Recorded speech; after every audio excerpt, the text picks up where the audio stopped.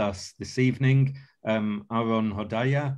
So just bear with us for a few more seconds whilst we've got a lot of people here joining us tonight. As always, just a couple of house rules. For those of you who have joined us before, more recently, you'll be aware that we're leaving everyone's videos on. It's up to you if you want to turn them off. But we would ask that you all mute your microphones. And this is nothing to do with us not wanting to hear from you, but it's basically so that we have minimal background noise when our guest speaker is speaking. So if all of you could just mute your microphones, leave your videos on with pleasure, and throughout the evening, can we just have? Can I ask that there's someone who's got some quite bad background noise? If you could all switch off your microphones. We'll ask you periodically through the chat facility to submit any questions that you'll have for our speaker this evening. So please do ask whatever questions you have, and we'll do our very best to get as many of them answered as possible. So I think that's enough from me. Welcome to everyone, and I'm going to pass over now to the WZO's Shaliach in Glasgow, who is Aharon, and he will also say a few words, and then he will welcome our guest speaker of the evening. So that's over from me, and over to you, Aharon. Okay, hi everyone. So I'm Aaron, this is Odaya. We are the youth couple in Gif Nakshul in Glasgow, and also the WZO Shlichim and the Jewish chaplains for Scottish universities. And it is really an honor on behalf of the whole Gif Nakshul community. We're very honored to host this and partner with WZO UK, and we're really happy to see everyone. And I just want to say, Monday is Yom Yerushalayim, and we heard Naftali already twice. The story, it's really an inspiring story. It's a story that for us as young people, it's maybe the most recent aliyah story of a group that's kind of in our age. So that I have friends who've been part of this story, and we really are happy, towards Yom Yerushalayim. Yom Yerushalayim is the connection between the Ethiopian community and Yerushalayim is a very strong connection that I hope that Naftali would speak about better than I can. But it's very, very exciting, and I think it's a very great preparation for Yom Yerushalayim. So Naftali, welcome. Thank you so much, Aaron and Hodaya, and good evening, everybody.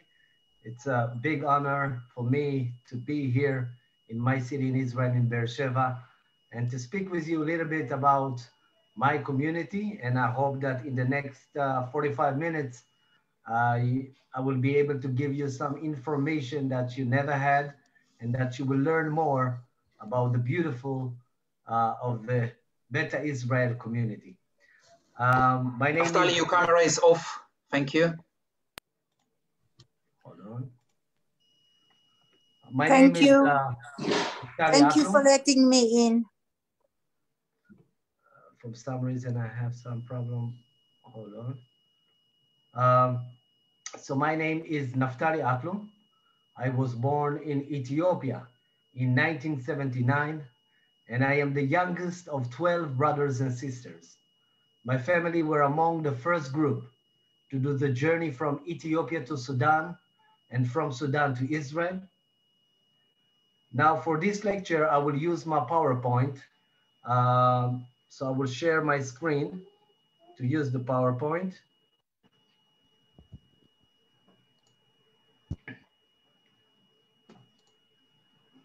Okay, so this is pictures of my family. In the middle, you can see my brother, my father, may rest in peace. In the left, you can see my sister, my two sisters, and my mother. And in the right, you can see some of my brothers. All those pictures were taken in Ethiopia before we made Aliyah to Israel. Now, one of the questions that most of the people ask me when we speak about the Jews from Ethiopia is how Ethiopian Jews arrived to that country in East Africa. We have two versions of how the Ethiopian Jews came to Ethiopia. The first version is the version of King Solomon and Queen Sheba. As you all know, King Solomon was the wisest man on earth, and all the kings and the queens at that time wanted to have some advice from King Solomon, wanted to meet him. Queen Sheba used to control the countries that we know today, such as Ethiopia, Eritrea, Yemen, Sudan, and some part of Egypt. All this area used to called ancient Kush, and she was the queen of Kush. Now Queen Sheba also heard about King Solomon, so she came here. They fell in love, and they brought a son to the world, Menelik, who later became the first king of Ethiopia. When Menelik was 14 years old, he told his mother that he wants to know his father more. So he came here, he spent a few months with his father. After a few months, his father, King Solomon, told him, son, you have to go back to Ethiopia. But King Solomon didn't send his son alone. He sent thousands of people back with him to Ethiopia. And some believe that he gave him also the Ark of Covenant. Some believe that we came out from the thousands of people that King Solomon sent back with his son to Ethiopia. This is the first version. The second version of how Ethiopian Jews arrived to Ethiopia, it's after the destruction of the first temple. When King Nebuchadnezzar came and conquered this area, we had the 12 tribes here. One tribe decided to escape to the south to Egypt. Now we have the Blue Nile River and we have the White Nile River. The Blue Nile River starts in Ethiopia and it goes down to Egypt. The White Nile River starts in Sudan and it goes down to Egypt as well. This tribe walked through the Blue Nile River until they ended up in Ethiopia. And we are speaking about the tribe of Dan. We, the Ethiopian Jews, believe that we are the lost tribe of Dan. Now, ladies and gentlemen, we're speaking about ancient community that for thousands of years kept Judaism, and we were isolated, which means the Ethiopian Jewish community never had some relationship to any other Jewish community in the world until the beginning of the 20th century. Until then, we were isolated. We thought we are the only Jews left in this world. And if we will not keep Judaism, Judaism will disappear. Christianity came to Ethiopia in the 4th century. And throughout the history of Ethiopia as a country, always there were kings and queens that wanted to convert the Ethiopian Jewish community into Christianity. We kept Judaism in the diaspora, sometimes with our life. In Ethiopia, the non-Jews used to call us Falasha. Now, what is the meaning of the word Falasha? Falasha means a stranger, someone who is not in his land. This is how the non-Jews used to call us in Ethiopia. We called ourselves Beta Israel community. Why? Because we wanted to remind ourselves that we are part of Am Israel. And by the way, due to that we were isolated for so many years, we never had the oral Torah. All we had was the written Torah, because again, we left after the destruction of the first temple. At that time, there was no oral Torah, only written Torah. And we were isolated, which means no one told us that there is one more Torah. But it was only at the beginning of the 20th century that the world knew that there are Jews in Ethiopia. 1973, a very important year in the history of the Ethiopian Jews. In 1973, Rabbi Ovadia Yosef, may he rest in peace, was the chief rabbi, the Sephardi chief rabbi here in Israel. And Rabbi Ovadia Yosef was the first rabbi to say it loud and clear: Ethiopian Jews are Jews, and we have to bring them from Ethiopia to Israel. In 1975, the Ashkenaz chief rabbi, Rabbi Shlomo Goren, also announced Ethiopian Jews are Jews, and we have to bring them from Ethiopia to Israel. Now, when you have two chief rabbis here in Israel, one Sephardi, one Ashkenazi, claiming and saying that the Ethiopian Jews are Jews, it means that in 1975, the government of Yitzhak Rabin, may he rest in peace, have to apply the law of return on the Ethiopian Jews. And this is exactly what happened. In 1975, the government of Yitzhak Rabin applied the law of return on the Ethiopian Jews, which means the Ethiopian Jews finally can take a flight from Addis Ababa, the capital of Ethiopia, to Ben Gurion.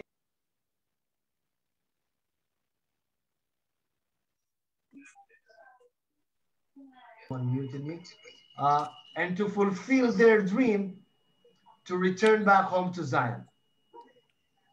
But unfortunately, Ethiopian Jews didn't came in 1975, they didn't came in 1976, and they didn't came in 1977. I would like to show you a video that will explain to you why Ethiopian Jews were not able to come in 1974, 1975, and throughout the 70s.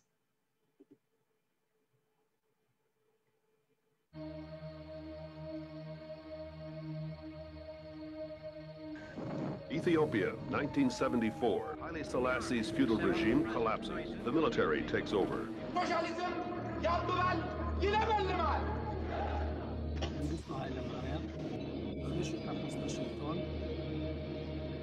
אני חושב הוא רצה לשנות הכל מאפס, להתחיל מהכל מאפס. כל מי שידע קרוא וכתוב, לחסל אותו לגמרי.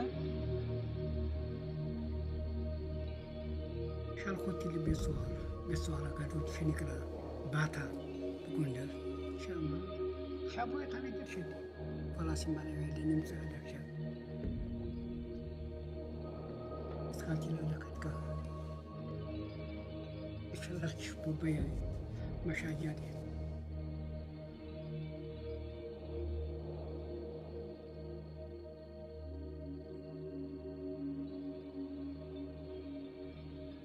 היה מחלות, היו מחלות. אנשים יותר מתים יום-יום.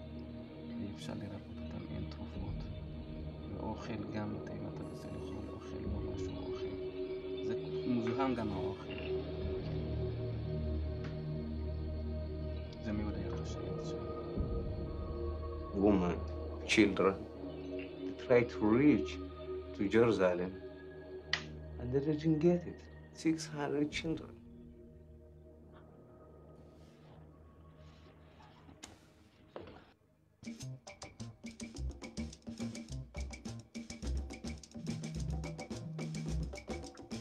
לאבא שלי קוראים פרדה אקלום. היו לו כל כך הרבה כובעים. מצד אחד היה את הכובע של איש חינוך. הכובע השני שלו היה אקטיביסט.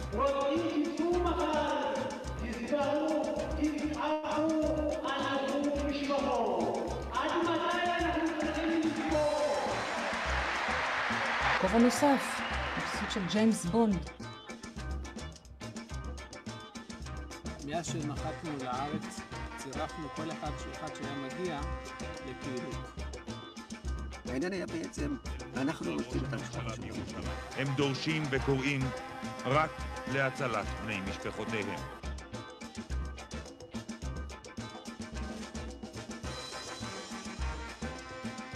אנשים מתו ברעב, אנשים מתו במחלות. אני רוצה להוציא הכל עוד שאני יכול, אני יכול להציל אנשים. אני לקחתי את עצמי כמשימה, כפעיל של לעשות אותו. היו חלקים שבאים את חלקות נפשת, פרדה, כמו זימנה, כמו מאוד פעילים אחרים שהיו בשטח.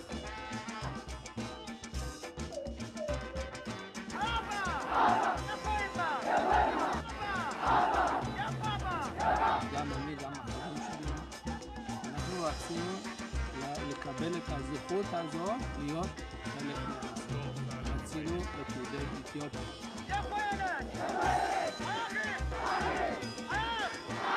את העלייה הזאת עשו אותה מספר אנשים, כל מיני אנשים שהם לא מדברים.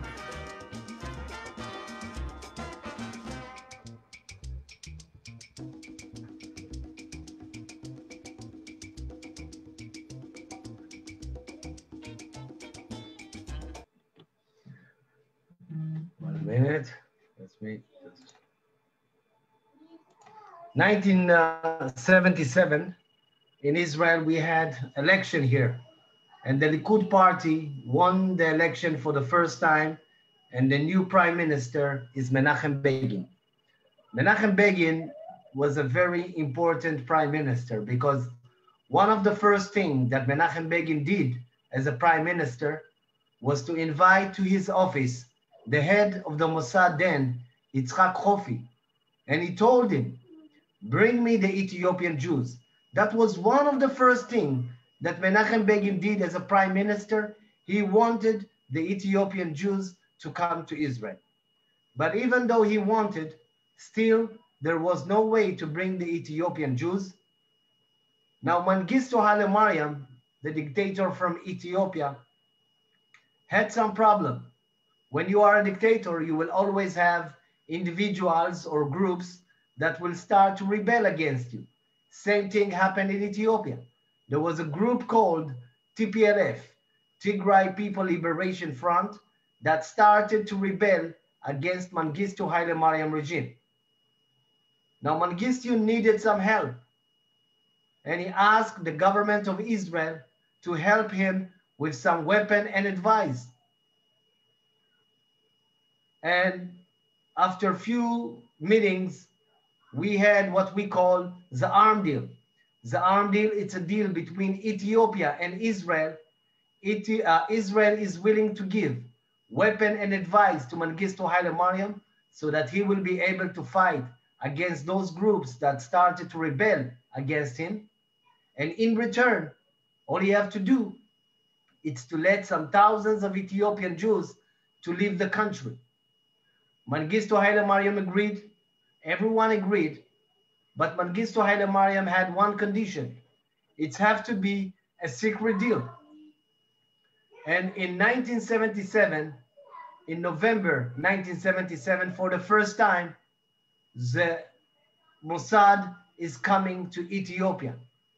Now those Mossad agents coming to the capital city, Addis Ababa in Ethiopia, they don't speak the language, the national language, Amharic. They don't understand the new culture in Ethiopia. But most important, they don't know exactly where are the Jews' villages, which means they needed help. And one of the people that they were asking help from was my late brother, Ferede Aklum. My brother in the 70s was a teacher.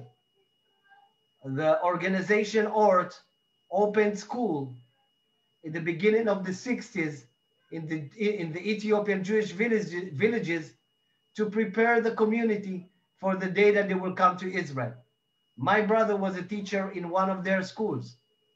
And the Mossad agent approached to my brother and they told him, we have a list of 120 Ethiopian Jews from the Gondar area. This is the map of Ethiopia. Ethiopian Jews used to live in the northern side of Ethiopia, in Tigray, in Gondar. In the middle, you can see the capital city, Addis Ababa. My brother was a teacher in Gondar. And the Mossad people told my brother, we have a list of 120 Ethiopian Jews. We want you to bring them from Gondar to Addis Ababa so that they will be able to fulfill their dream to go back home to Zion. Now, you have to understand, in Ethiopia, the only dream we have, it's one day to return back home to Zion. So my brother had that dream as well. And he told the Mossad agent, I'm willing to help, but I want to be one of the 120 Ethiopian Jews that going to Israel. The Mossad told my brother, it's a pilot. We will have more groups in the future. In the meantime, we need your help. So when my brother saw those people coming from Israel to save his community, he said to himself, I must help them. And this is exactly what he did. He found, organized the 120 Ethiopian Jews from Gondar, and he brought them to Addis Ababa. By the way, by bus from Gondar to Addis Ababa in the 70s, we are speaking about more than 3 days on the road. So it's not an easy road. In January 1978, for the first time, 120 Ethiopian Jews coming legally to Israel. Few weeks after this group arrived, the foreign minister at that time in Israel was Moshe Dayan. Now Moshe Dayan had a press conference in Geneva, and one of the journalists asked him about the deal between Ethiopia and Israel. Now we all know it's a secret deal, but unfortunately, Moshe Dayan spoke freely about this deal, and he told the world about the deal between Ethiopia and Israel. The next day, the whole world will know about the deal between Ethiopia and Israel. When the dictator from Ethiopia, Mengistu Haile Mariam, heard about it, the first thing that he did was to cancel the deal. The second thing that he did was to tell all the Mossad agents that are in the land of Ethiopia to leave immediately. But he did one more thing. He started to chase after all the Ethiopian Jews activists that took part in this deal. One of them is my brother.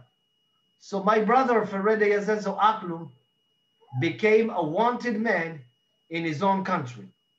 Now, to be a wanted man in Ethiopia in the 70s, under the regime of Mengistu Haile Mariam, it means that if they will catch you, you are a dead man.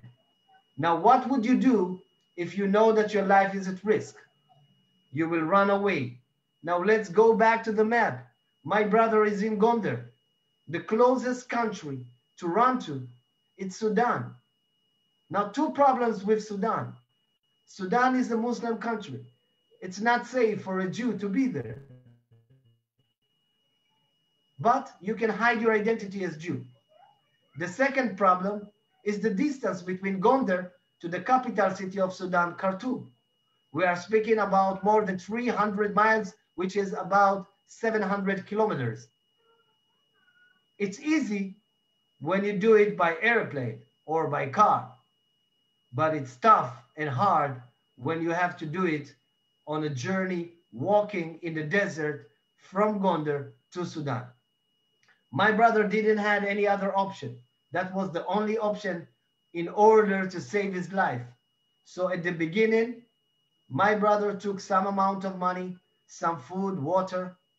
He didn't know exactly how much time it will take him, but it took him about a month to do the journey from Ethiopia to Sudan. When he arrived to Sudan, to the capital city of Sudan, Khartoum, he was weak, thirsty, dirty, hungry, name it, he was. But he had two things on him that were something. He had wedding ring, and he had a book with some addresses of some Mossad agent that he worked with few months before in Ethiopia. My brother decided to sell the wedding ring. He earned 100 Sudanese lira. He took the money. He went to a store. He bought a notebook and a pencil, and he started to send letters. After that, he went to the main post office in Khartoum, Sudan, and he sent letters to his contacts telling them, it's me, Ferede Aklum. I'm in Khartoum, Sudan. Please save me. Now, I want you to think for a minute about the situation. It's already 1979.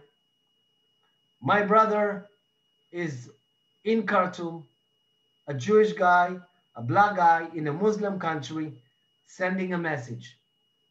He's not sure that his message will arrive, but my brother is waiting another 5 months, living as a homeless in the street of Khartoum. But after 5 months, not only that his message arrived, the Mossad decided to send a young Mossad agent, Danny Limor, to save my brother from the street of Khartoum and to bring him from Sudan to Israel. I will not go into details how Danny Limor found my brother in the street of Khartoum, but I can tell you that it took him 3 days to find my brother in Khartoum. When the two of them met, the journey of all Ethiopian Jews from Ethiopia to Sudan and from Sudan to Israel started. They opened a gate for all the Ethiopian Jews to fulfill their dream to return back home to Zion after more than 2,500 years. From 1979 until 1984, 20,000 Ethiopian Jews left their villages, going to the unknown. No one promised them that in the end they will make it to Jerusalem, but they saw an opportunity. And when that opportunity came, they all left and started a journey in the desert to fulfill their dream. When my family started this journey, I was 6 months old. Now think about babies, think about adults. In my village, we had an old man, 82 years old. His family told him, don't leave, stay here, you will not make it. The old man told his family, I'd rather die on my way to Jerusalem, but I will not stay here. And unfortunately, he passed away on the road. Out of the 20,000 Ethiopian Jews that left everything behind, their house, their land, their properties, their life, out of the 20,000, 4,000 Ethiopian Jews didn't make it and died on the way. When the Ethiopian Jews already make it to Sudan, they put them in a refugee camps. And in those refugee camps, we call it our own little Holocaust. Every day, between 10 to 20 people died because of the food that they gave them in the refugee camps, disease in the refugee camps. Many Ethiopian Jewish women were raped by the Sudanese soldiers. And we've been through all this just because we wanted to return back home. We always knew Ethiopia, it's not our land. One day we will go back home. But unfortunately, we had to make a big sacrifice in order to fulfill that dream.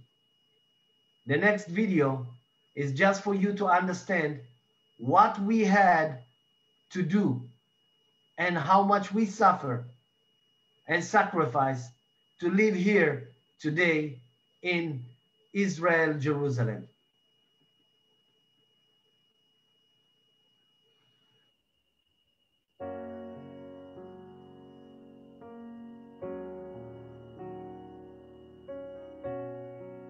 אני כותב את המכתב הזה לאנשים שלעולם לא יקראו אותו. זהו ניסיון נואש לעורר את זכרם שנשכח בתוך ים של זיכרונות עצובים בארץ מוכת האסונות הזו. הפסימיים יטענו שאני מעורר מתים, הציניקנים יצהלו שאני מגזים, אבל אני חרד שאתם תשכחו מבלי שאף אדם ישים לב. אתם לא 100 ולא 200, אלא 4,000 איש ואישה, זקנים וטף, שהאמינו שמקומם כאן. ניסיתם להגשים את חלומכם ויצאתם למסע רגלי מפרך, דרך ג'ונגלים סבוכים, נהרות גויים ומדבריות אימתניים, שבהם רוצחים ואנסים מטילי אימה וחסרי לב. אבל נשארתם שם, במרחב האינסופי, קבורים בתוך אדמה זרה בקבר לא מסומן. לא מעט מכם מבלי שאיש הניח עפר על גופותיכם. אך למרות הסכנות, המשכתם לצאת בהמוניכם למסע שכמדומני לא היה כמותו מאז יציאת מצרים. צעדתם בלילות ובימים, והגעתם אל סודן הארורה.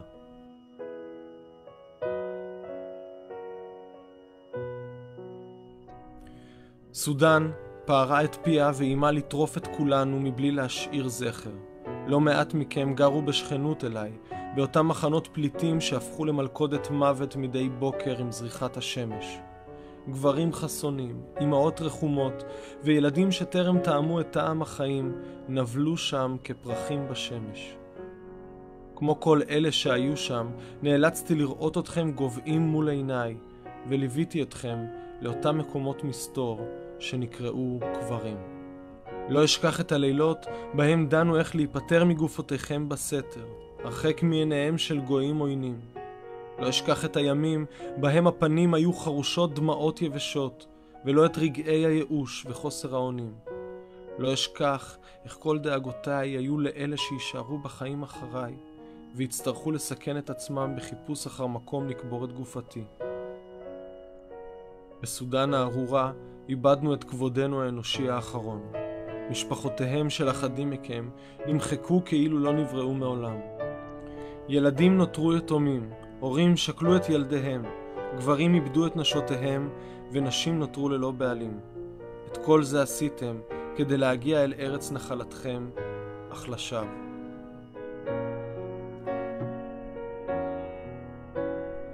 בארץ שחלמתם לחיות בה, האנשים חיים בקצב מסחרר, והזיכרון שלהם קצר מאוד. אנשים שאפילו לא זוכרים את המלחמה של הקיץ האחרון, ובוודאי שאין להם זמן לזיכרון העבר. ואני חרד שזיכרונכם יישאר נחלת מעטים, ויתפוגג לו בחלוף הדור שחווה את המסע על בשרו.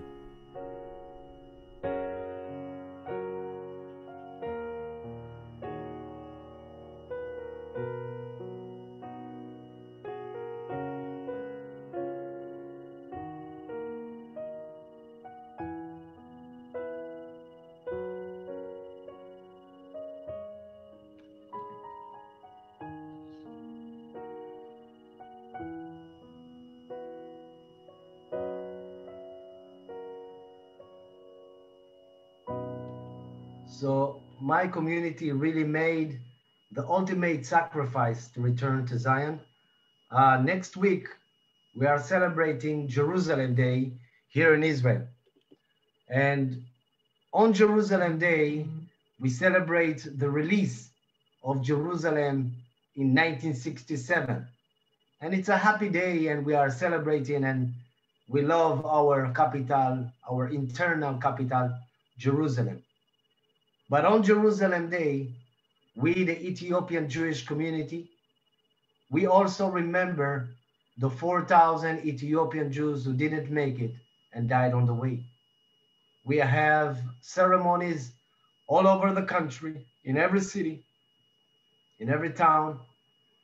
The main event is in Jerusalem, alongside the Prime Minister and the President of Israel. And we do have to remember them. If you will meet an Ethiopian Israeli family here, every family lost someone in Sudan. So everyone have this trauma of losing someone in Sudan. I came to Israel in 1980 when I was 1 year old. One of the first cities that received the Ethiopian Jews was my city in the south, Beersheba. And to grow up here, it was very challenging. I grew up in a neighborhood that had 90% Ethiopian Jews. The school that I went had the same amount, 90% Ethiopian Jews. By the way, if you're looking where I am, here I am. The school that I had, that I went, had the same amount, 90% Ethiopian Jews. It means that when you wake up in the morning and go to school, and from school, you go back to your home, all you see is your community. When you put a lot of people from low economic status in one neighborhood, you will eventually create a neighborhood that will have drugs, alcohol, crime, and violence. And this is the neighborhood that I grew up into.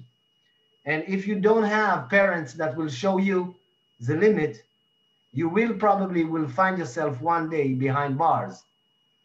As a kid, I grew up having identities problem. In one hand, I grew up a very proud Jew, a proud Israeli. But when I was a kid, I didn't like the color of my skin. I didn't like myself being black man, because in the early 80s, from time to time here in Israel, they used to give us the nickname Negro Samba and things like that. And I realized as a kid that it's not easy to be a black man in a country that a vast majority is white, even though you live among your brothers and sisters.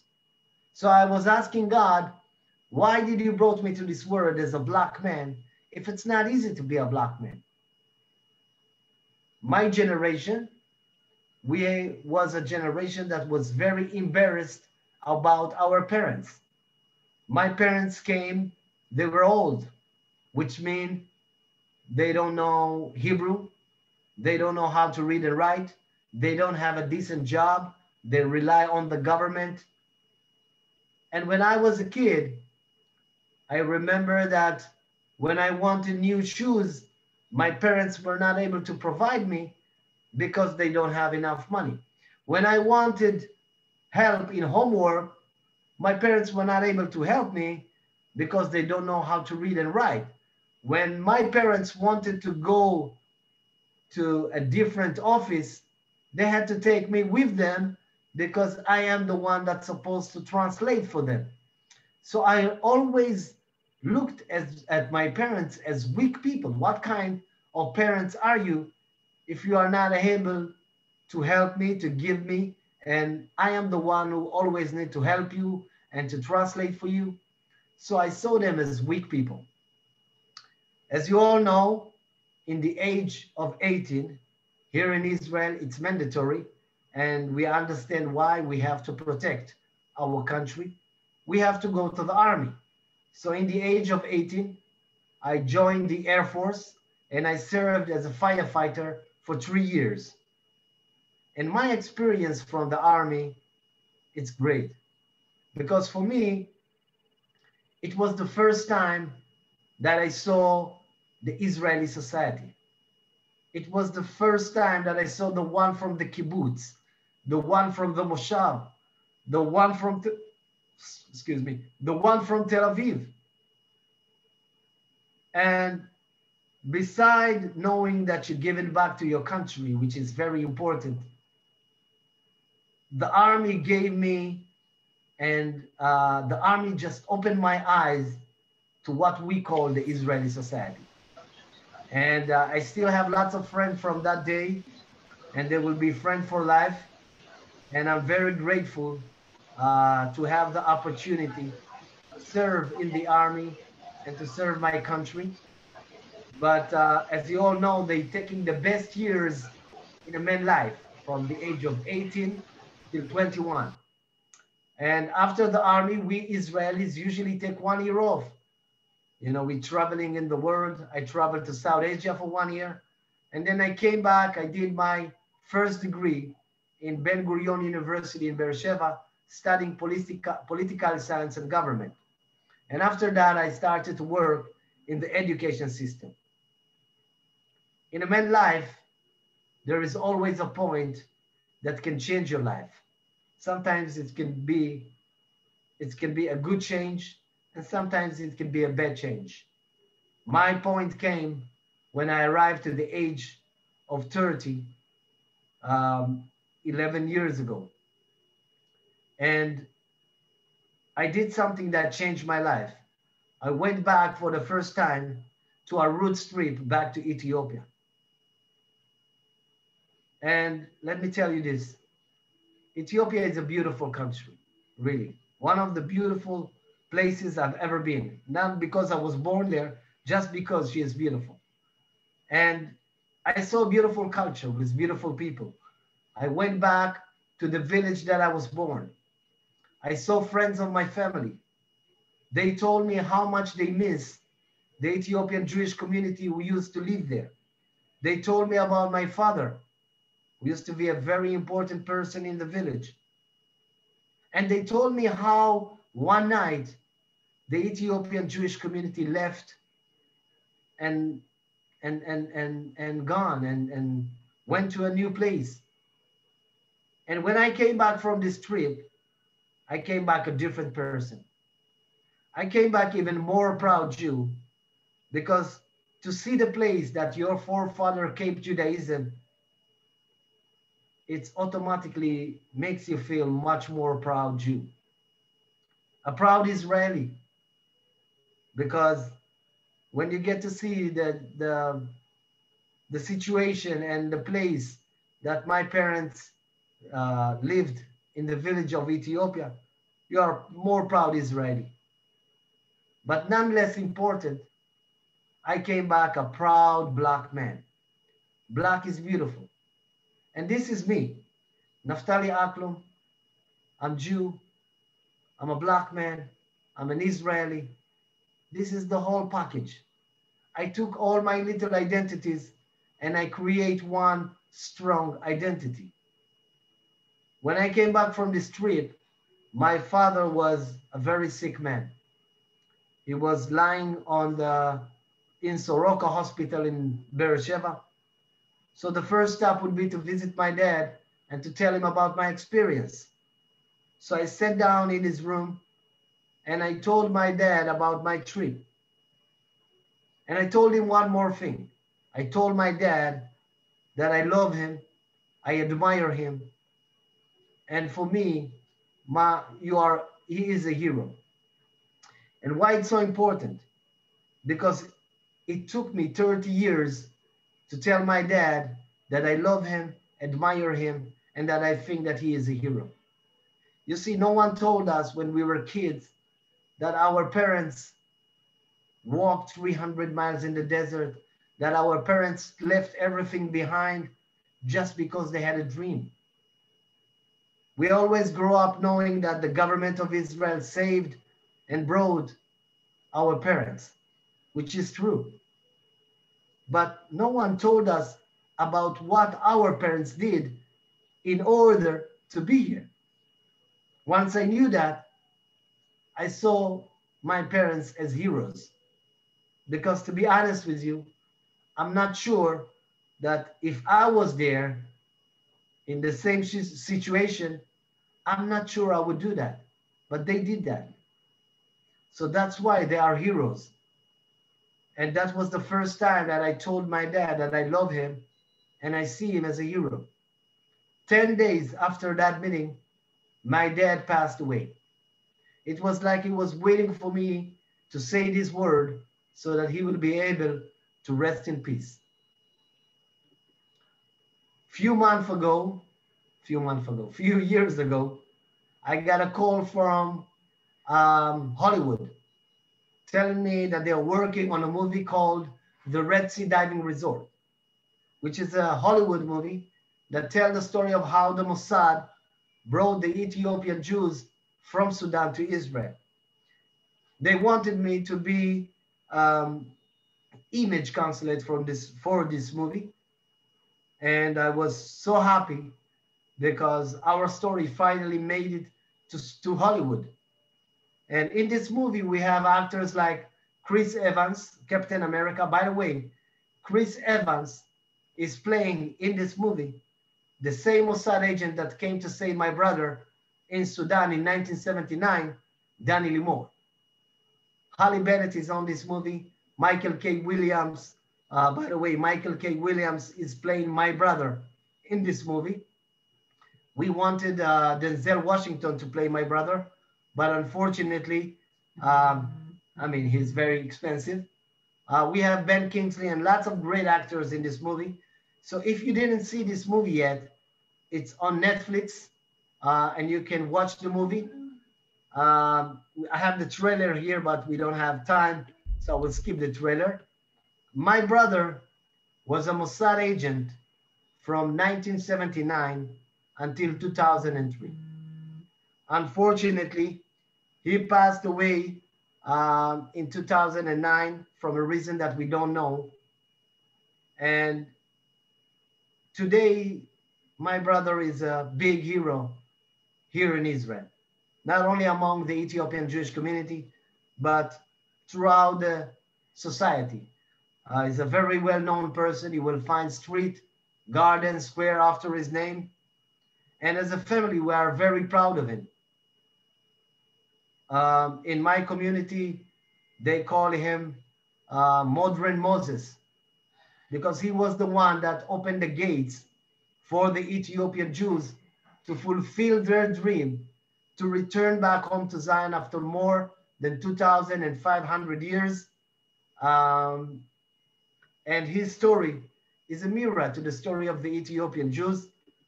Lately, we wrote a book called The Story, The Power of One, a book that tells the story, life story of my brother. And if you would like to have this book, please let me know, and I will be able to send it.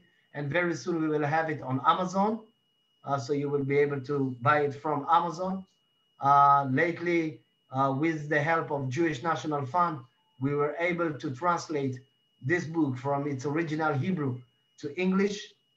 And I would like to end this presentation and to allow you to ask questions with some word of our Prime Minister, Benjamin Netanyahu, speak about the importance of the story of the Ethiopian Jews to the Israeli society and to Jews all over the world.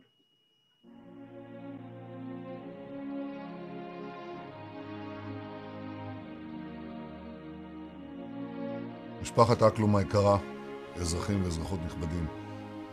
סיפור עלייתם של יהודי אתיופיה הוא אחד מסיפורי הגבורה המרתקים בהיסטוריה של עמנו. אבל זה סיפור שלא נחשף במידה הראויה לציבור הישראלי. החברה הישראלית אינה יודעת על המנהיגים פורצי הדרך. הם נטלו על עצמם סיכון חיים ופרצו דרך לרבבות של משפחות להגיע לציון. הם יצאו באישון לילה, לעתים עם צרור מטלטלים קטן, צעדו בלילות, מרחק של מאות קילומטרים, תוך התמודדות עם כל הקשיים שבדרך. הקושי הפיזי, ההליכה אל הלא נודע, התקפות של שודדים, רוצחים אפילו, צמא, רעב, מחלות. בני משפחות רבות לא עמדו במאמץ ומתו בדרך. צריך רצון מברזל, חלום וכמיהה לירושלים, כדי להתמודד עם כל האתגרים הללו. היה לכם את זה. הייתה לכם כמיהה עתיקת יומין לאורך דורות לציון, כמיהה שדחפה את המשפחות למסע המיוחד הזה. עד היום כמעט לא דובר ולא סופר סיפור הגבורה הזה. אבל כעת יש הזדמנות לתקן. כעת יש הזדמנות להביא את סיפור עליית יהודי אתיופיה כחלק מפסיפס סיפורי העלייה של יהודים מכל חלקי תבל. ללא הסיפור שלכם, מארג ההיסטוריה שלנו חסר. אני רוצה למלא את החסר הזה. אני מבקש להודות ליוזמי הכנס על ההזדמנות להביא לקדמת השיח הציבורי את סיפור הגבורה יוצא הדופן של פרדה אקלום, זיכרונו לברכה. פרדה היה חלוץ שפרץ יחד עם אנשי המוסד את הנתיב לעלייתם של יהודי אתיופיה לישראל דרך סודן. בעקבותיו באו עוד רבים. כל אחד תרם כמידת יכולתו, אבל המשותף לכולם היה שהם התעלו מעבר לאינטרסים המשפחתיים או האישיים הצרים וסייעו לקהילה כולה. נתינה שכזו, אומץ לב שכזה, אלה ראויים שיהיו מודל לחיקוי לדור הבא של מדינת ישראל. ברכותיי לכם וכולכם.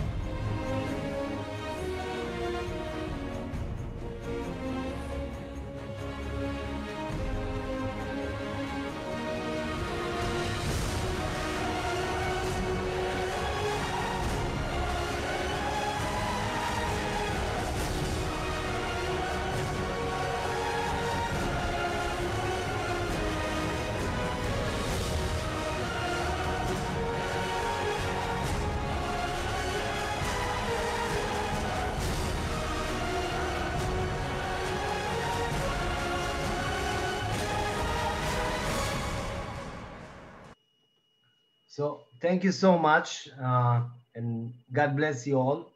And I think we have another 15 minutes for questions. So please feel free. I will stop sharing now. Good evening, ladies and gentlemen. My name is Dimitri Mevzos. I'm from WZOK. First of all, I would like to thank you, Naftali, for this fascinating story. I heard about it a couple of times, but I mean, to listen, just I'm, you know, Ole Hadash by myself, and to listen to this from you, it's really amazing, and the heroic, you know, history about your brother, it's just amazing. Thank you very much for being with us. I would like to thank you to our friends and colleagues in the deaf and Aaron from Glasgow.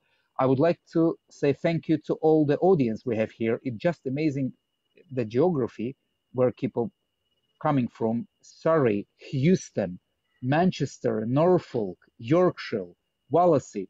Wow, guys, it's amazing. Thank you very much for joining us, and let's go to the chat and see your questions. Okay. Okay, the first question: are there any Jews left in Ethiopia? Okay, that's a great question. In Ethiopia, we have, that's my daughter, she's coming from time to time. Sorry. In Ethiopia, we have what we call the Falashmura. The Falashmura is a group of Jews that their forefathers converted into Christianity in the late 19th century. And now we have about 5,000 who are still waiting in camps in Gondar and in Addis Ababa. And I hope that the government of Israel will bring them as soon as possible, because they have families here and they have to reunite with them.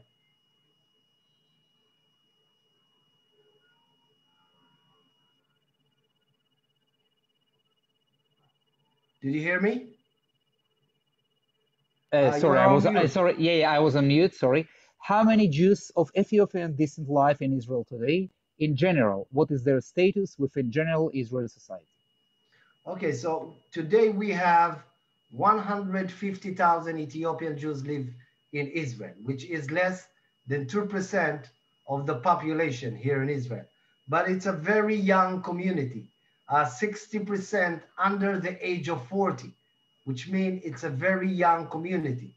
We are small, but I mean, you know, we are small, but in the same time, we have a woman, which is a minister in the government of Israel, minister of immigration. We have a vice minister. And so we are a small community, but we are everywhere. Thank you for this. The next question is from Corinne. Did Israel have to have a secret deal with Sudan, a Muslim state, to ensure the safe aliyah of these Ethiopian Jews? No.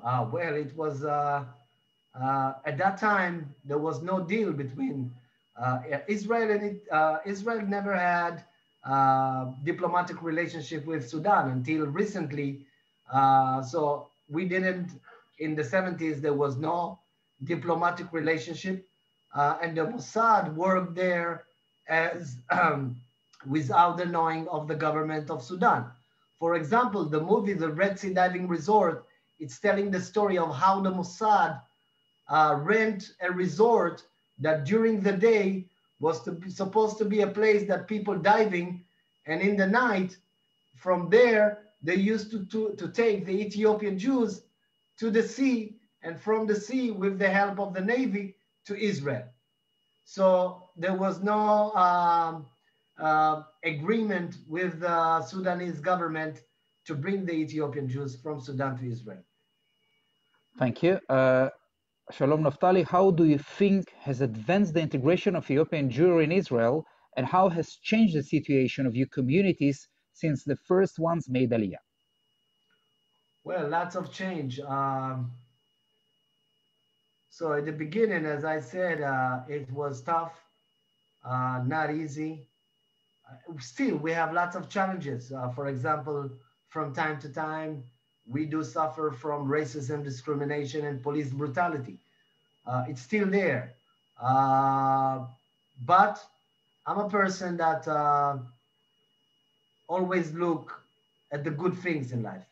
And we have made a big step forward to the society.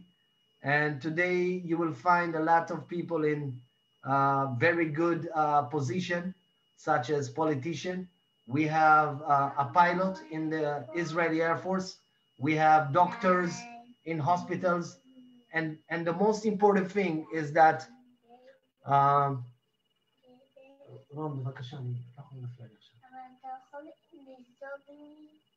sorry. Her mom went to a wedding, so she had to stay with me. Anyway, we are, the most important thing is that 20 years ago, in a family, you would not find someone who have a degree. I mean, going to university was not something that Ethiopian family used to do. Everyone worked to, pay the bills. But today, in every family, you will find 2 or 3 that have a degree, which means we're going to universities with the help of the Israeli government. And when you have a degree, there is a big possibility that you will find a good job. If you will find a good job, probably you will make a good money. If you will make a good money, you will be able to leave the old neighborhood to a new neighborhood. And so this is the situation now. We still have lots of challenges, but in the same time, we have lots of success. Thank you for this. It's fascinating. Do you still have the Torah from Ethiopia in your community? Well, we don't have it in our own community. The Kesim, which is our spiritual leaders, they brought some, we call it Orit in Amharic or in Tigrinya. They brought some with them, and some of them just put them in the Israeli Museum in Jerusalem so that the government and the museum will keep them for generations to come. So, I mean, here we accept the oral Torah. So, for example, in Ethiopia, we never celebrated holidays like Hanukkah and Purim because those are holidays from the oral Torah. Of course, today we celebrate all the holidays because we accept the oral Torah. So we have our own synagogues, like the people from Morocco have their own synagogue, or the community from Iraq. We have, in every city, you will find Ethiopian synagogue, but we pray the same, such as the other. Thank you. Can most young Ethiopian Israeli children today speak Amharic as well as Ivrit? Well, unfortunately, I don't speak Amharic because, Dima, remember I told you that when I was a young man, I was embarrassed about my parents. And we wanted to be part of the Israeli society. And we thought the best way to be part of the Israeli society will be to delete our history, to delete the language that our parents came from. We thought that this is the best way. And due to that, I don't speak today Amharic. And I feel guilty and I don't feel good with myself that I don't speak.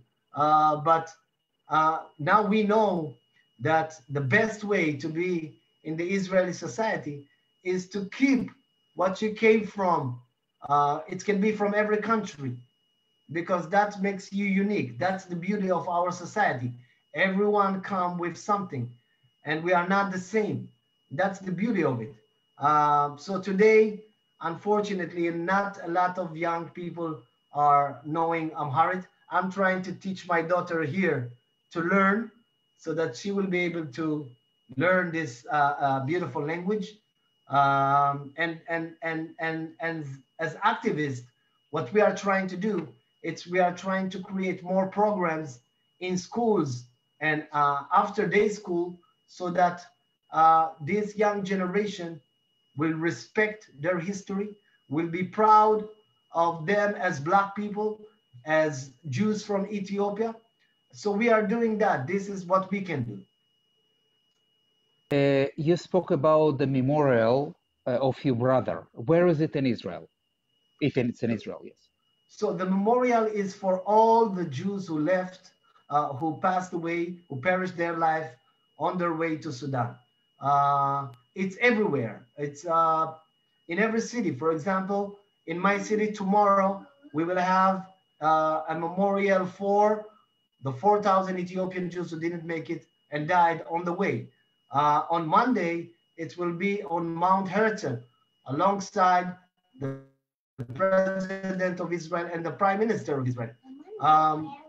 So it's everywhere in the country, everywhere. And not only where there are Jews of Ethiopia, it can be a small kibbutz that don't have Ethiopian Jews, but still they will make a memorial event for the 4,000 Ethiopian Jews who didn't make it.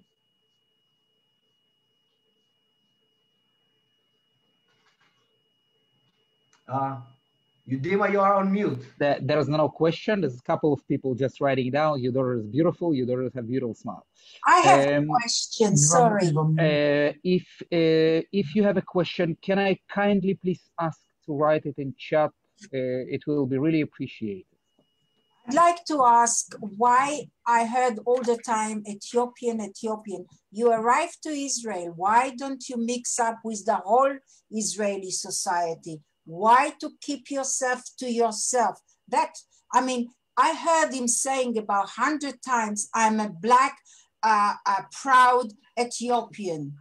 I was brought up, and I am bringing up children. The father is not Mizrahi or is Israeli. I never had the need to insist upon emphasizing that I'm an Israeli, I come from a Sephardi family, and I'm a proud Israeli. And that's what I expected to hear from him. And I didn't hear it. I didn't hear him saying, I'm happy to be in Israel. I'm happy to have the chance to grow up in Israel, already. Educated in Israel. Give other people a chance. No, don't interrupt me. Why all the time putting I'm a black? None of us have got a color. The thing that united us is being Jewish and living in Israel or not in Israel, but not the color. The color never been taken in account. Mira, thank you for your question. Okay. So first of all, Mira, thank you so much for your question. But in my life, the color is something that in my life, the color is something that goes with me everywhere. For example, when I'm coming to Heathrow Airport in London, people don't see the Jewish in me. People see, the first thing they see is the color of my skin. And for lots of times, as I mentioned before, I didn't like the color of my skin. And I felt the same thing that you said right now. I'm Israeli and I'm only this.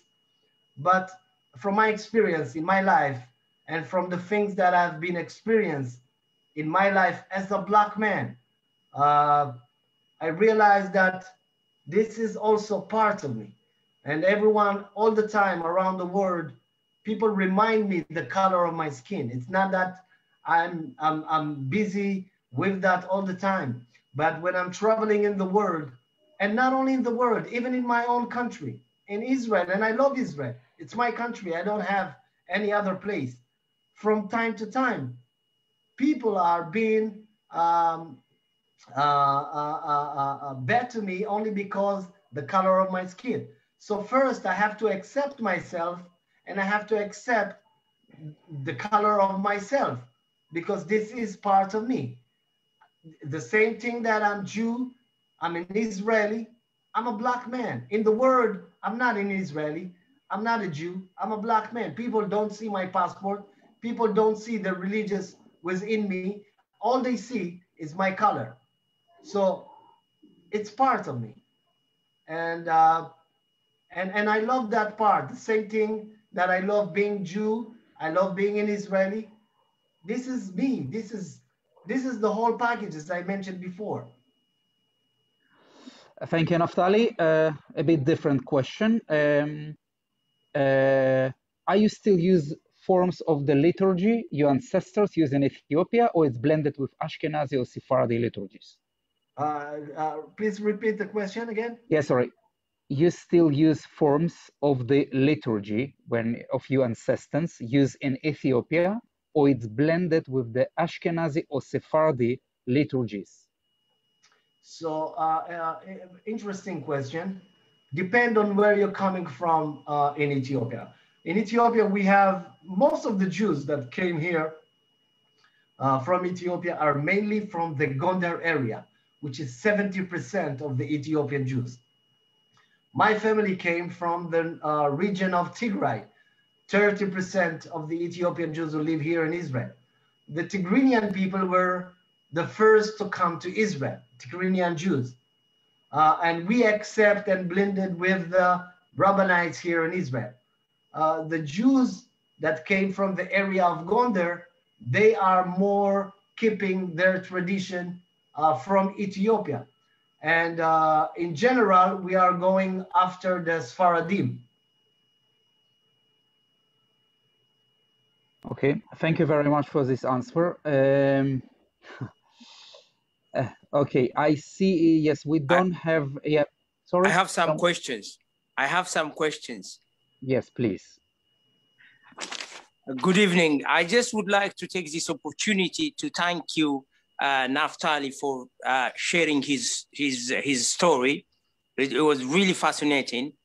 I would also like to take this opportunity to thank you, the State of Israel, for doing a brilliant job in bringing the Ethiopian Israeli communities from Sudan and from Ethiopia, of course, especially from the mouths of Mengistu Haile Mariam. But the State of Israel has been doing really very well in educating the Ethiopian Jews, in giving them jobs, doing a lot of good stuff. But in the last few years, there has been so many issues, especially to do with racism, discrimination, police brutality. These issues have all become a headline. I just want to know, what are the Israeli Ethiopians community doing in order to deal with these kind of issues? Because the State of Israel has done so much for them. Well, thank you. Thank you so much, Getaun. Well, we have a new generation here of young Ethiopian Israelis who live here, who were educated here, which means we know our rights and we know how to fight for our rights.